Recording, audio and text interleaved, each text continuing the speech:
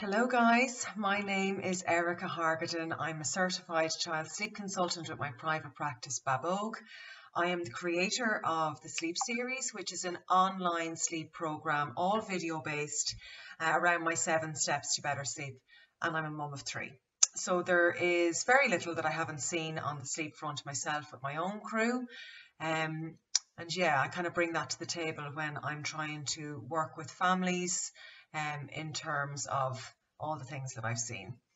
Now, you guys cry out every time I do a Q&A session for what's the best routine for this age range? You know, what's the napping schedule for this age range? And I thought I would try and cover a little bit of those kind of questions in IGTVs over the coming weeks and months. And today I'm going to look at a guide. Now, this is a guide routine for a 9-month-old. The kind of touch points, the ideals, maybe the little bit of the timings that I would see and that I'd like to see. But remember, children are not robots. They will not always do what the book says. They will not always do what the recommendations say. And that's why I always say this is a guide. And really, as parents, it's up to us to figure out what suits our individual child. So here it goes. I really like families when they're working on sleep to always start the day every day at 7 a.m. So actively waking your baby if they're asleep at 7 a.m. and starting their day with a feed outside of the bedroom. So in a brightly lit living space. And this is part of that box ticking of disassociation of feeding from sleep.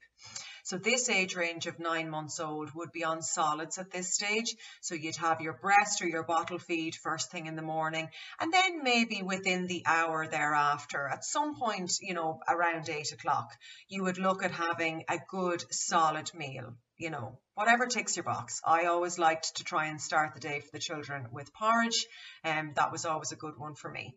You would probably be looking at the morning nap taking place around 9:30.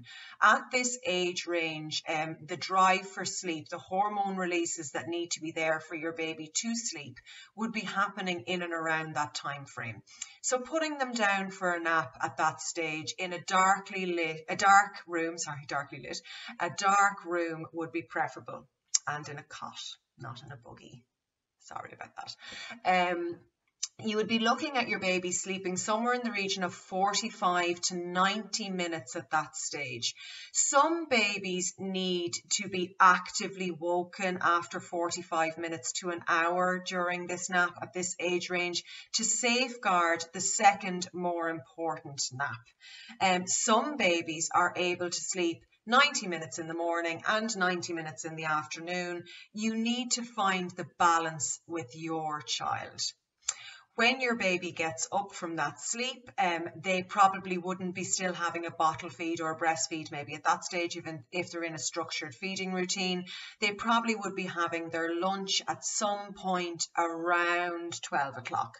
I would recommend that the afternoon meal, that 12, maybe 12:30 meal, would be a protein-based dinner-style meal. That's what I like to do. I think it's really important. Protein keeps a baby fuller for longer, keeps humans fuller for longer. And if they have that good substantial meal in the middle of the day, it'll really, really sustain them.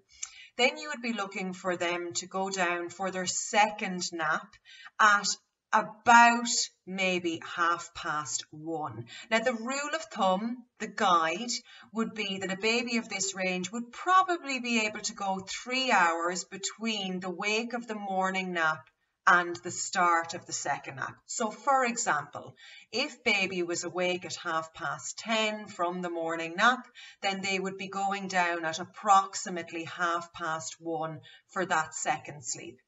And what you'd like to see is that baby sleeps 90 minutes to 2 hours, but is awake from all sleeps by 3:30. And at that point of being awake, then another milk feed would be offered. So breast or bottle feed upon waking from that nap in a brightly lit living space not associated with sleep. I'm very repetitive. Then you would be looking at maybe some lovely outside time, getting them out in the fresh air, go for a nice long walk.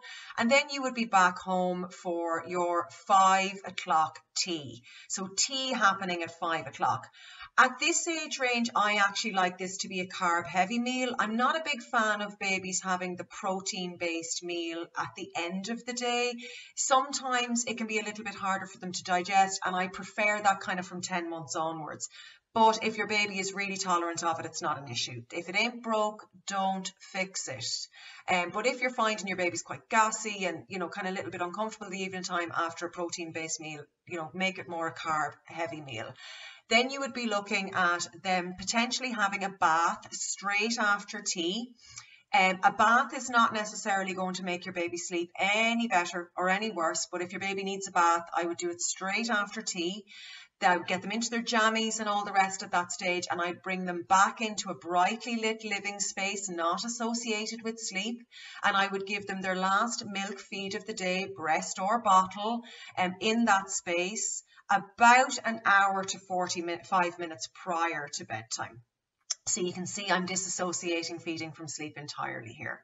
And then you would be looking at baby going down to bed 4 to 4.5 hours after they woke from that last sleep. So that at this age range, I'd say 4 hours would probably be as far as you can push it. But remember, this isn't a target.